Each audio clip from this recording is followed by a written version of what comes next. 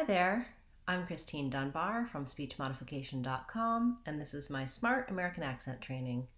Welcome to our Word of the Day series, where we look at a new word each day and help you to pronounce it correctly in American English. Today's request was from one of our YouTube viewers, and the request was for the word curtain, and they were asking about the verb form. The verb and noun curtain are both pronounced the same, so let's take a look at that word. The word curtain, when I use it as a noun, refers to something I cover the windows with, and when I use it as a verb, refers to the act of covering those windows. And it has the vowel in it. I like to write that vowel sound with the letters ER. You'll see it marked in the dictionary lots of different ways. So this is the symbol for a stressed The syllable stress in curtain is on the first syllable. So cur is long and stressed, and tn is short and unstressed. So that's one way to mark a stressed R. You may also see it with the letter R and a vowel shaped like that.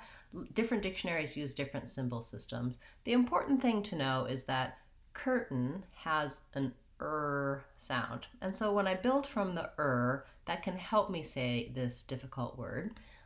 There's a couple of factors that make curtain difficult. First of all, you may have trouble with that in which case I would recommend my American R playlist to help you with the R sound. Then, secondly, curtain looks like it should have more of a vowel sound in the second syllable, like tain. Typically when we have AI, it says the vowel A. But in this case, you can see here in the IPA from the dictionary that there is no vowel sound. We go right from the T to the N. And this is what's called a syllabic N. And basically it means that the N consonant sound functions as the full syllable. If I were to write it, I would say that I would put maybe a little tiny schwa in there, a little sound, curtain, curtain. When I'm saying that right now, I'm really pretty much going from the stopped T directly into the N. But if I have to say the N by itself, if there's any vowel sound, I would say my tongue is relaxed and central like it is for a schwa. The other thing with the word curtain, curtain, the way most Americans will say it is that they are going to stop that T. They're not going to say curtain, curtain with a pronounced T sound, or curtain with a flap T. It's going to be a stop T, which means you won't really hear the T sound. But I can't leave it out entirely. That would sound like curran, curran. So I have to stop the air with my tongue or further back in my mouth to mark that T sound. Curtain. The easiest way to get that stop T is to feel it by making the T with your tongue. Curt, curt. To stop the air and don't release the T. Curt. And then you lift the tongue the rest of the way for the N sound.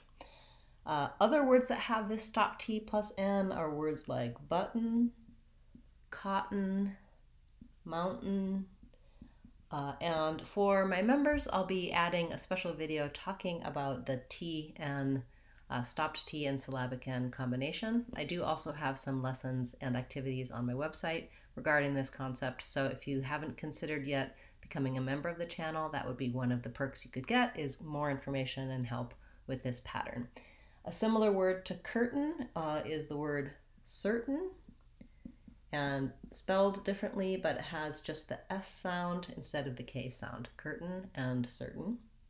Once I can say curtain by itself, I want to start trying to use it in some short phrases so I can say it naturally and fluently in my everyday speech. So let's see, I'd like to get some new curtains for the window. And when I make it plural with the S, it has the Z sound, curtains. The curtains are open. Those are nice curtains. The curtains are closed. Thank you for the suggestion for the word curtain.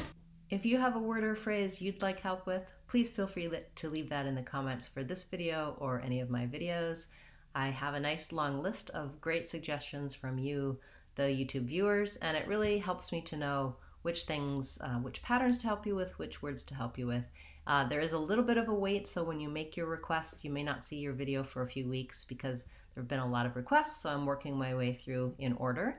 If you really can't wait to hear the answer to your question, come to our Friday live question and answer class, and I'll be answering questions live each week about words that you'd like help with or patterns that will help you improve.